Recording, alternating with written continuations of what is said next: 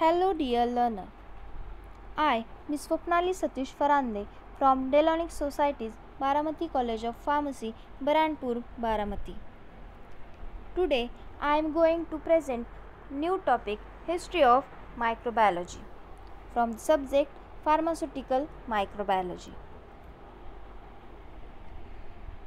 Content of this topic is History of Microbiology. After the completion of this topic, students should be able to memorize the history of microbiology, explain the history of microbiology. History of microbiology. The scientist Antony van Leeuwenhoek, the microscopist from 1632 to 1723. He was the first person who described microorganisms accurately. He is also known as father of bacteriology and protozoology. This scientist constructed a simple microscope composed of double convex glass lenses held between two silver plates. His microscope could magnify objects about 200 to 300 times. In 1673, he observed and described bacteria, protozoa as animalcules.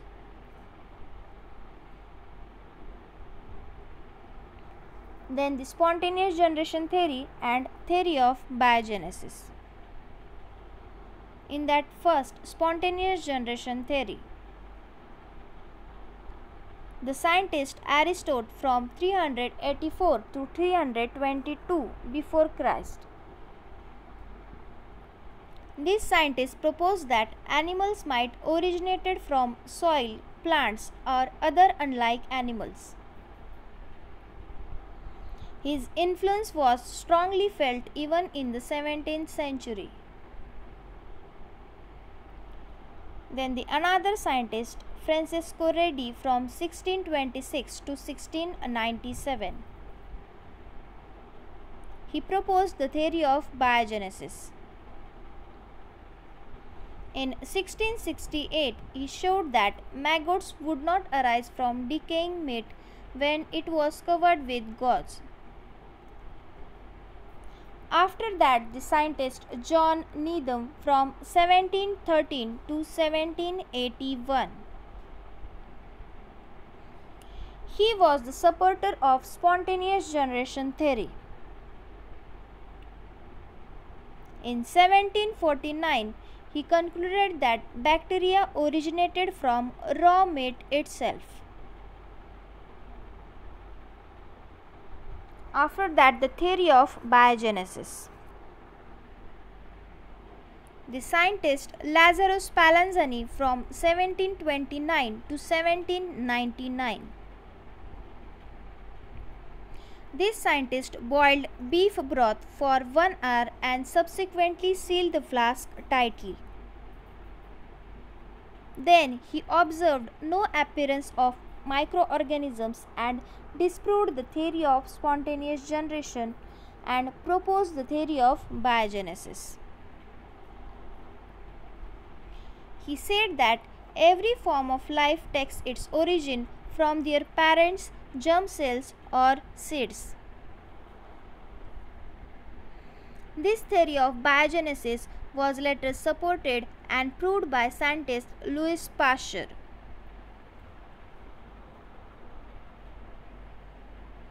Then the scientist Franz Schulz from 1815 to 1873 and the another scientist Theodor Schwann from 1810 to 1882. These two scientists supported the findings of Spallanzani by allowing air to pass through strong acid solutions into the boiled infusions and by passing air into the flask via red-hot tubes.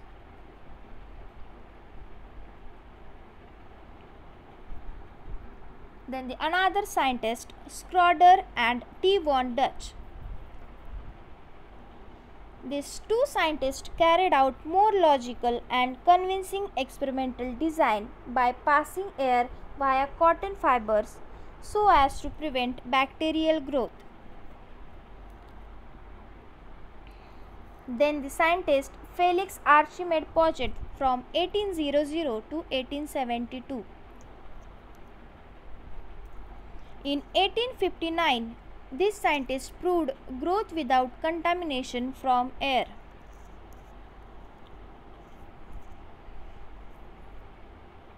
Then the scientist Louis Pasteur from 1822 to 1995. He is the father of microbiology. He discovered the process of fermentation and developed method of pasteurization. This scientist demonstrated that he could kill many microorganisms in wine by heating and rapidly cooling the wine, a process called pasteurization. He coined the term microbiology, aerobic and anaerobic. This scientist developed effective vaccines like rabies and anthrax vaccine.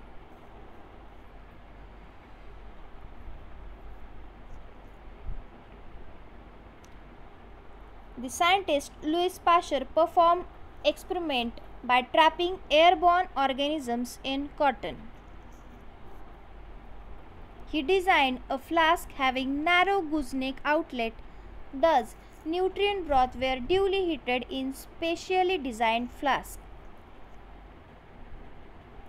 Then no growth of microorganisms observed because dust particles did not reach the medium. Instead, they were trapped in neck of the flask. If the neck were broken, dust would settle and the organisms would grow. In this way, Pasteur disproved the theory of spontaneous generation.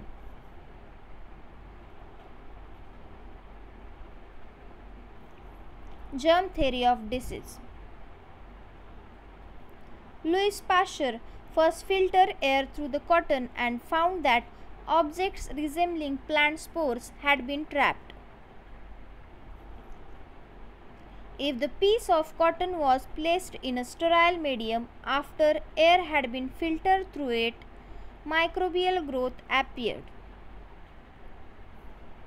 Next, he placed nutrient solution in flask, heated their neck in flame and drew them out into a variety of curves, while keeping the neck open to the atmosphere. Then no growth of microorganisms observed because dust particles did not reach the medium. Instead, they were trapped in the neck of the flask. If the neck were broken, dust would settle and the growth commenced immediately. By this, Pasteur proved that all life, even microbes, arose only from their like. And by germ theory of disease, the Pasteur disproved the theory of spontaneous generation.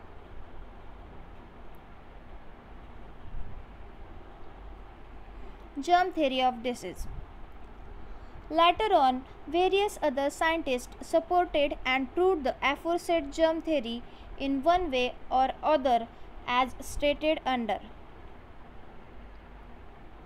The first scientist, Girolamo Fracastor, from 1483 to 1553.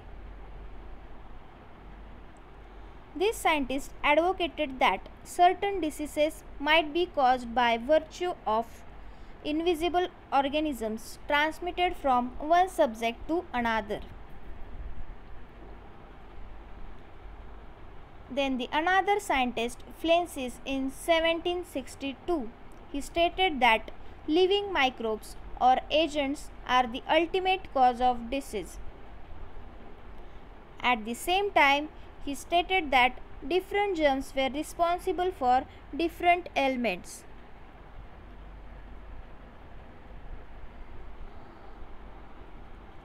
Then the next scientist, Oliver Wendell Holmes, from 1809 to 1894. This scientist suggested that puerperal fever was highly contagious in nature. Besides, it was perhaps caused by a germ carried eventually from one mother to another, either by midwives or physicians. Then the another scientist, Agostino Bassi, from 1773 to 1856. This scientist first showed that microorganisms can cause disease. In 1835, he demonstrated that the silkworm disease was due to a fungal infection. He also suggested that many diseases were due to microbial infection.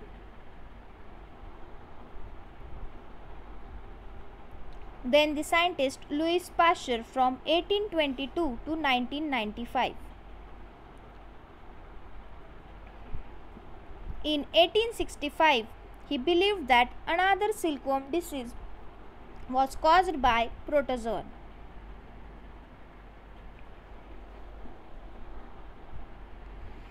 Then the next scientist, M.J. Berkeley, in 1845, he proved that the great potato blight of Ireland was caused by a fungus. Then the scientist Ignaz Philipp Semmelweis, in 1818 to 1865. He pioneered the uses of antiseptics specifically in the obstetrical practices. Then the scientist Joseph Lister, in 1890. He introduced a concept of sterile surgical field. He made known in England the importance of antiseptics. He developed limiting dilution technique. He is known as father of antiseptic techniques. Then the another scientist, John Tyndall, from 1820 to 1893. This scientist discovered highly resistant bacterial structure known as endospore. He conducted well-planned experiments and proved that dust actually contained and carried microbes, that means germs. He demonstrated that the prolonged boiling or intermittent heating was necessary to kill the spores to make the infusion completely sterilized, a process known as Tyndallization.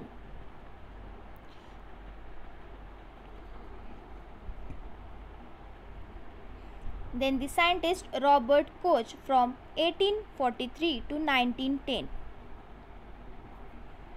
He is also known as German bacteriologist or German physician. He was the first to cultivate anthrax bacteria outside the body using blood serum at body temperature. He published his findings in 1876, briefly describing the scientific method as follows. In that, the Koch injected healthy mice with a material from deceased animals. Then mice became ill and developed disease as well. After that, he repeated this process over 20 generations of mice. Then he incubated a piece of spleen containing the anthrax bacillus in beef serum. Then the bacilli grew, reproduced and produced spores. When the isolated bacilli or spores were injected into mice, anthrax developed.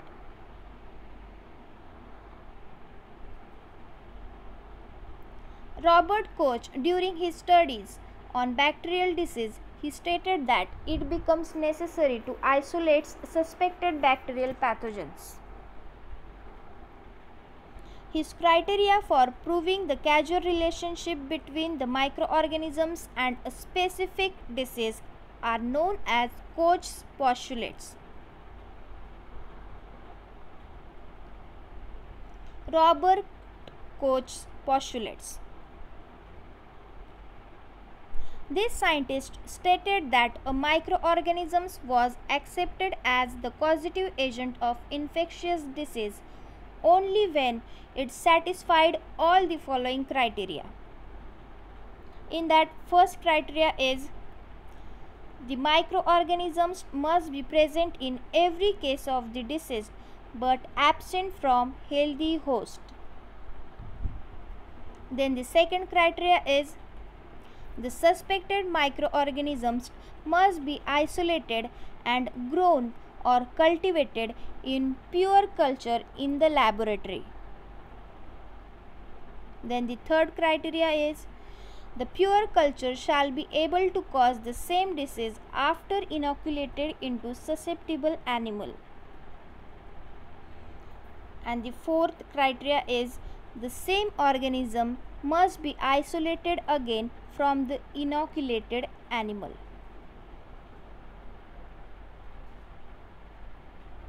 Then the discovery of chemotherapeutic agents. What is meant by chemotherapy? Chemotherapy is nothing but the treatment with chemicals. And the chemotherapeutic agents. It is used to treat infectious disease, can be synthetic drugs or antibiotics. The scientist Paul Ehrlich, father of chemotherapy. In 1930, he introduced Dr. Salvarsan for the treatment of syphilis.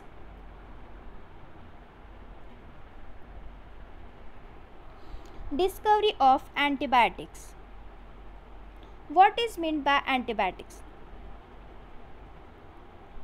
These are the chemicals produced by bacteria, fungi that inhibit or kill other microbes. The scientist Alexander Fleming. In 1928 to 1929, he discovered the first antibiotic. This scientist observed that penicillium fungus made an antibiotic penicillin that killed S. aureus bacteria or other pathogenic bacteria. Then the another scientist S. A. Waxman. In 1944, he discovered another antibiotic, that is streptomycin.